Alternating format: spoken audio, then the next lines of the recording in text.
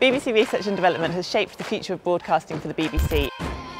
For the first time ever, as part of Civilisations, we're opening up our tools and technologies to the cultural sector. Going beyond broadcast, going into the wide open space of R&D feels very fresh and exciting. This is technology that I've heard about, but I've never actually had a go with before. Incredibly exciting ideas and projects full of imagination and creativity. Bringing together technology and arts and culture has fused together something that, just opens up the possibilities.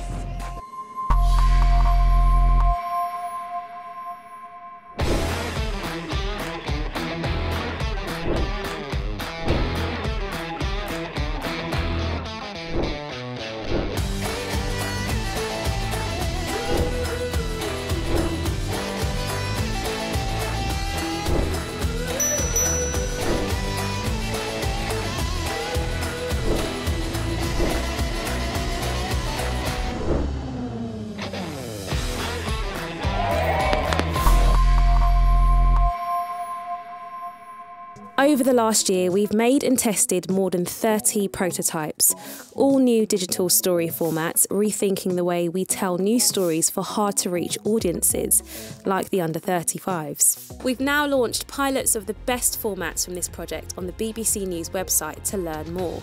From expanding explainers to choose your own format guides, the response we've had already has been really positive.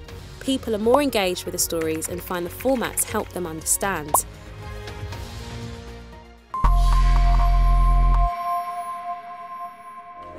Today we're at the Arnolfini in Bristol by the waterside, and we're running a workshop to test out our new object-based tools. So we've got producers and developers here in Bristol to get their hands dirty with them. Object-based is a new way of storytelling based entirely on a person's context. So that's their circumstance, the device they're using, and any preferences that they might have. And this kind of thing will enable new ways to engage with audiences. Producers can create adaptive, responsive experiences that really talk to an individual or a group of people.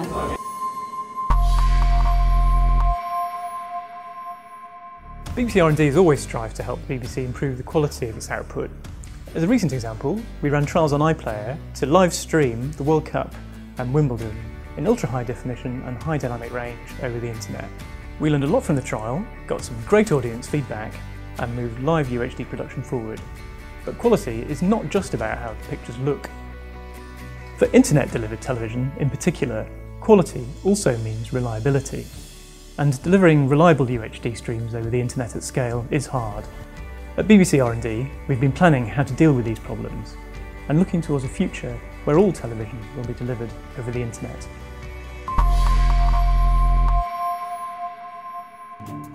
We're here today to do the world's first live interactive object-based radio drama.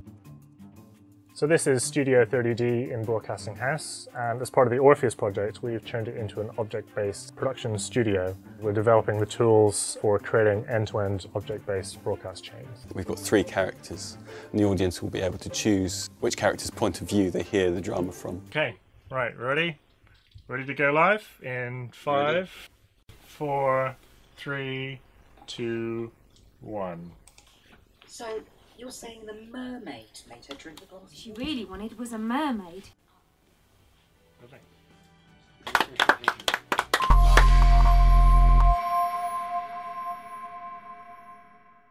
Trust is the centre of the BBC. It's in our remit, it's so important. How ethical can we be with this data? How can we provide this data to you so you can make choices, informed choices about what you want, what you don't want? Data box is a box that can sit in your home. It can be a real box, a physical box, but it's in your house, and it's a gateway to your data and the outside world.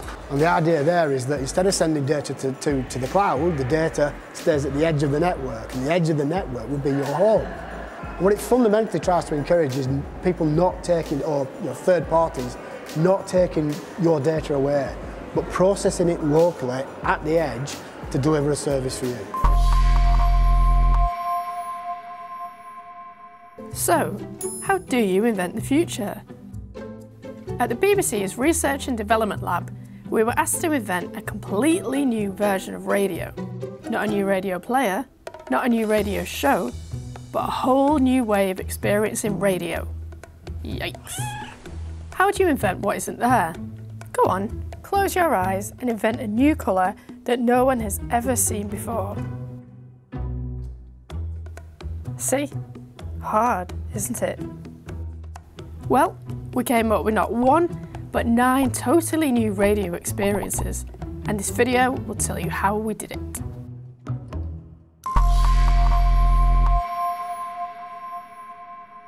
One feature of HBB TV is the ability to synchronise the phone or tablet with the TV, and this opens up lots of possibilities, including accessibility ones, so you could have things like commentaries or audio description delivered to your phone or tablet.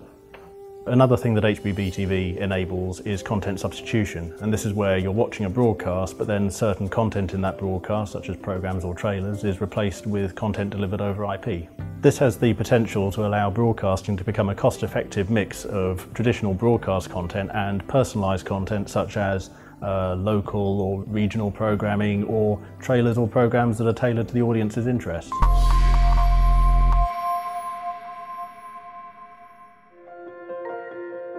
The world is changing. There are lots more possibilities for new kinds of services and new ways of involving our audiences. BBC R&D as an independent from industry body brings clarity of thought and looking to the future, and that allows industry to get stuff right. If we didn't have BBC R&D to assist in that process, we'd have to invent them, and we don't know how we'd achieve that.